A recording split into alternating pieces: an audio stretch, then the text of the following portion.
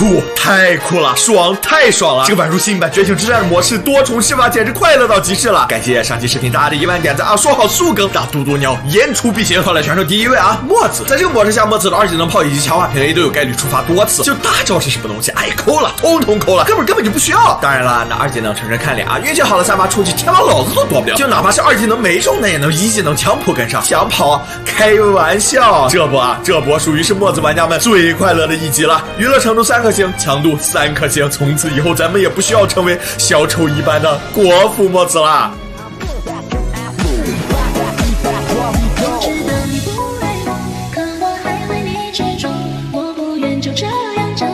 和墨子有点像的还有猫咪什么东西啊？虽然它在普通模式下，强度确实有限，但是到了多重施法，那猫咪属于是翻身浓度把可唱了。对于多次技能瞬间释放，在2技能奔跑的过程中，猫咪使用1技能有概率一下打出3颗炮弹，而且猫咪还有一个很关键的点，它的大招能放巨远，那3发大招下去，残血的敌人就算是交闪，那也是没得跑。算上1技能也有概率触发多次，强度可以说是比墨子还要强了。娱乐程度3颗星，强度4颗星。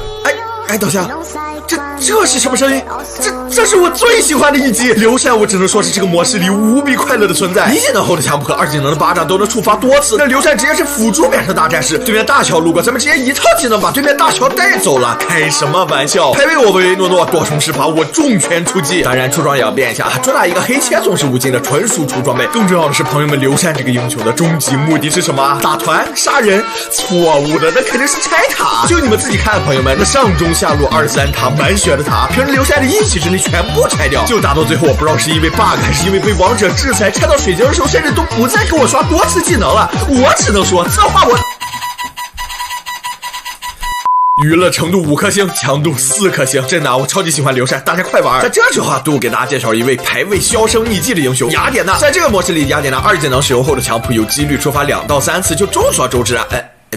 可能也众所周不知啊。雅典娜的伤害主要是靠2技能后的强化平 A 打出，而强扑有几率多次触发，也就意味着雅典娜从此变成了一个瞬间爆发、打出巨额伤害的传奇刺客。出装上直接纯输出不多把把。当然，雅典娜这个英雄玩起来还是需要一定的熟练度的。但无论如何啊，在这个模式里，它的娱乐性还是有保证的。娱乐程度4星，强度4星。在最后2位真神抽签之前，还请大家给豆豆一个3连啊！老规矩和上期一样，点赞过1万，豆豆直接开干，在5·1假期里继续给大家出一期多重施法的视频，成为我100万粉丝最后的碎片吧，米娜桑！真神来临，2位这个模式下的版本真神全部拥有5星娱乐程度、5星强度，属于是多重施法最快乐的存在。首先第一位真神啊，老小，在这个模式里啊，老小1技能后的强化平 A 可以 A 出2到3发打在对面上，不能说是不痛不痒，那至少也得是痛的要命。而且更恐怖的是啊，老小的大招也可以触发多重施法，这是什么概念啊，朋友们？那你要是连好了3连子弹加起来就是15发，我只能说这是我玩莱西奥这么久射的最爽的一集，强度娱乐程度不言而喻。除此以外，还有一个版本真神大乔。来，朋友们，你们自己看看，1发1技能外加3技能，对面直接蒸发，